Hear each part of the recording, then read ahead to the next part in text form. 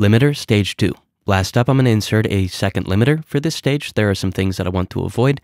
I'll be sure to turn off true peak limiting since this will reduce the impact of the transients, making the track sound less dynamic. Additionally, I'll turn off or reduce any look ahead since this is going to capture the transients more quickly, again, resulting in a less dynamic sound. Interestingly, these two functions make a master cleaner from a technical viewpoint by reducing intersample peaking and distortion to transients respectively, but when listened to, the sound is less transparent. Next, I like to delink my channel's detection. When they're linked, the attenuation occurs to both the left and the right whenever one channel crosses the threshold, but this way I ultimately cause less attenuation and add some nice variance between the left and the right, making the track more dynamic. Lastly, if it's available, I recommend using a dynamic algorithm. Granted, find the algorithm that you think sounds best, but I found that this one in particular gives the track a more open feel while still getting the final LUFS to a loud level.